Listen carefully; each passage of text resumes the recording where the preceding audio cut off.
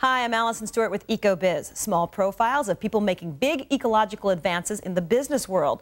So you want the newest, coolest cell phone, but what to do with your old one?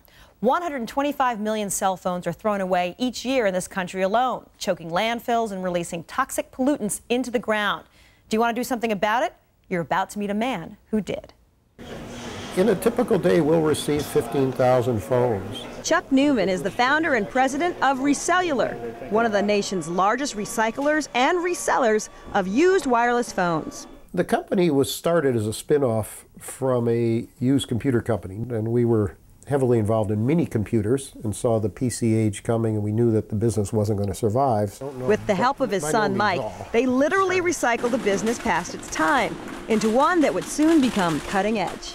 There's something in my personality that just excites me about the concept of reuse. They don't like to see me out in the factory because I'll see something that's thrown away and I'll say, can't we find a market for this?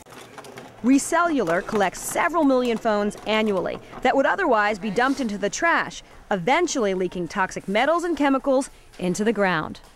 We save about 3 tons, that's tons of cell phones and batteries each day from going into landfills.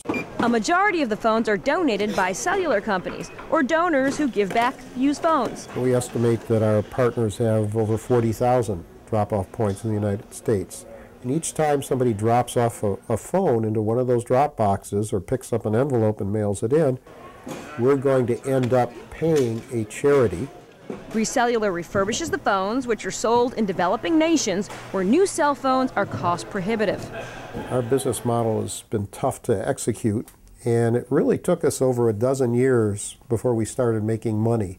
Today, with cell phone users frequently swapping their phones for the latest technology, Newman says there is an unlimited growth potential ahead. There's an estimated 600 million cell phones that have been retired in the United States that have not been collected up, nor have they gone into a landfill. And as successful as we have been, we're only going to collect up 4 or 5 million phones this year. So we have a lot of growth ahead of us yet. I'm Allison Stewart for EcoBiz. For more information, just visit our website at sundancechannel.com/ecobiz. What can you do? Visit sundancechannel.com/ecobiz.